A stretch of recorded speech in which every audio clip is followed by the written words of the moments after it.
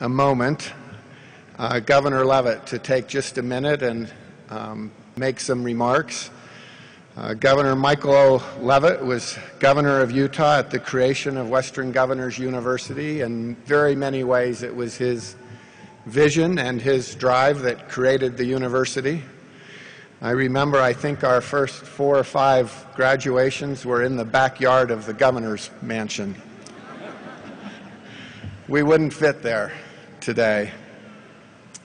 So following his service as governor, Governor Leavitt served as U.S. Secretary of Health and Human Services, and it's my pleasure to introduce you now to Governor Michael O. Leavitt.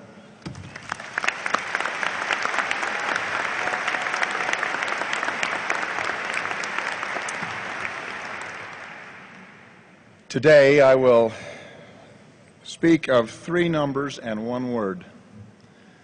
The first number is the answer to a burning question that resides in the hearts and minds of all of you today, and that is, how long is this guy going to talk? And it is 3 minutes. The second number is the number 15. As President Mendenhall said, it was 15 years ago when the first student entered, and I think 17 years ago when the first student graduated, or I'm sorry, 17 and 15. I looked today, and as President Mendenhall said, it's also now the 17th largest university in America.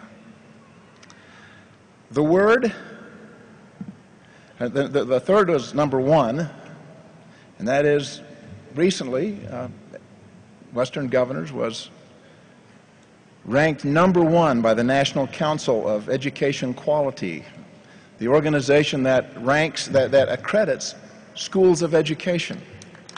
That's worth it.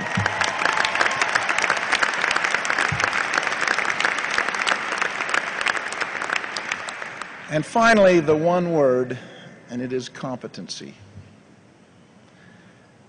All of this has happened, the 17 and the 1 and all of the other numbers that accompany today, has happened because Western Governors concentrates and celebrates and measures competency.